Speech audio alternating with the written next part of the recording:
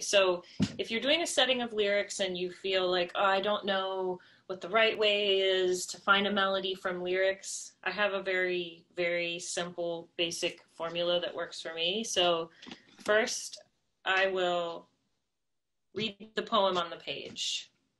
Just enjoy it. Then I'll get out my pen and write down the number of syllables next to each line of the poem to start to do some investigative work to see what patterns might be naturally embedded in the poem that I'm reading. Some poems are very systematic and they have the same number of syllables in every line. Some are more prosy and they have no rhyme or reason. Sometimes I do,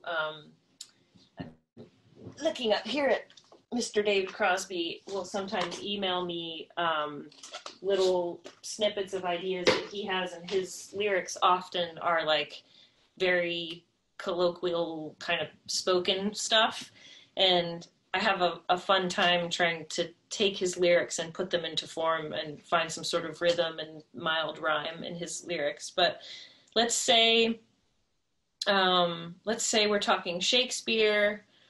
Oftentimes Shakespeare's in iambic pentameter, so you've got 10 syllables, and oftentimes it's stressed on the second, on every other, so da, da, dee, da, dee, da, dee, da, dee, da, da, right?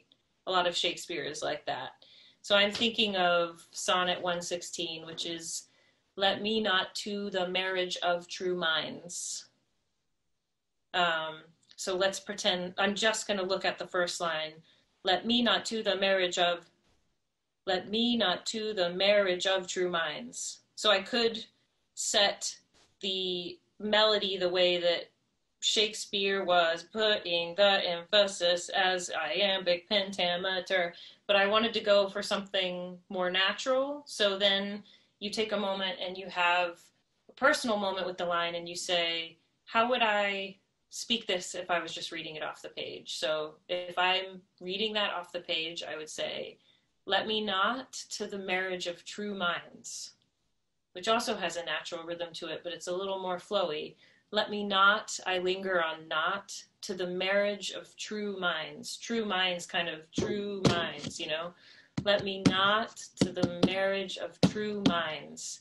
So then this very simple but useful exercise, you kind of go into a meditative place and you just say it over and over again until you start to tune into the fact that everything has a melody.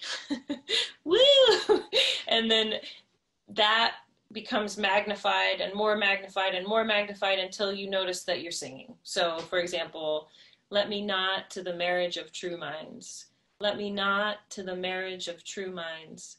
Let me not to the marriage of true minds. Let me not to the marriage of true minds. I fast forwarded a little bit. Let me not to the marriage of true minds. You know what I mean? Let me not to the marriage of true minds. And that's an actual melody from a setting of that poem that I used. And by sort of unlocking that one little bit, it started unfolding lots of bits of the poem.